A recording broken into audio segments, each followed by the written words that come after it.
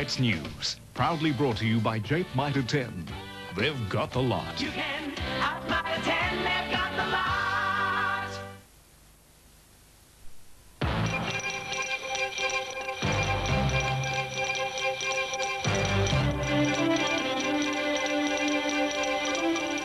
The federal government joins the fight against Pauline Hanson. A policeman charged over the robbery of the Hotel TAB. And the Swans big winners over Carlton at the SCG. Good evening. The federal government has taken the gloves off and entered the fight against Pauline Hanson and her One Nation party.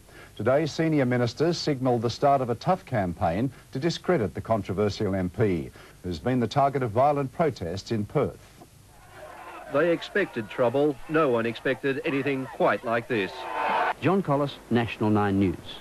Good evening. Craig Rowsden in Darwin, continuing with tonight's news. A 65-year-old Darwin man is recovering in hospital after falling from the East Point cliffs. Fire and ambulance crews attended the scene after the man was discovered by passers-by. He fell about 3 metres while trying to get a... He wouldn't reveal his age. That's the news, sport and weather for this Sunday, the 4th of May. I'm Craig Rowsden. Good night.